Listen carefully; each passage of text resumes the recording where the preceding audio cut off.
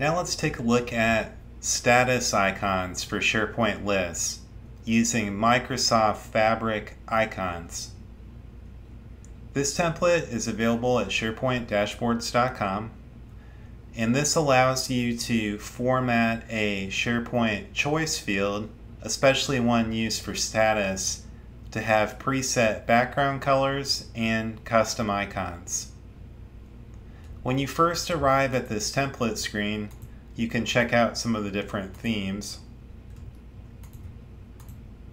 And what you'll do is set up your own paired values for each of the options for your choice field. This has presets to give you an example of a situation you might have. In this case, this is for a status field where the values are not started, in progress, canceled, on hold, and complete. You will pick your own icons by clicking on the Find Icon button, which will open a new page in your browser, and this will allow you to browse the Microsoft Fabric icons. There are hundreds of options available in this list. You can either browse through, or you can use the search to search for different terms.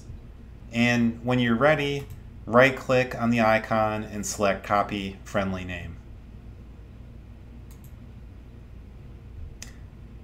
What you should do is set up your table so that you have a row for each of the different options for your SharePoint choice field. You will also be picking a background color for each different option. In my case, I have a choice field that matches these options, so I'm going to stick with the presets. When you're ready, go ahead and click Copy Template, follow the directions in the pop-up dialog, and then you're ready to go to SharePoint. Here's my choice field.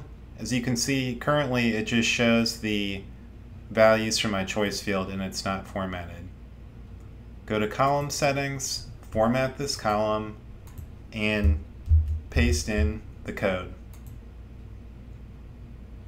As you can see, it shows both different background colors and custom icons. Note also that I had the inline edit option checked.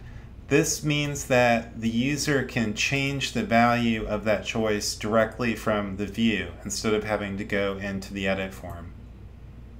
If you don't want the user to have that option, simply uncheck that before copying over the template.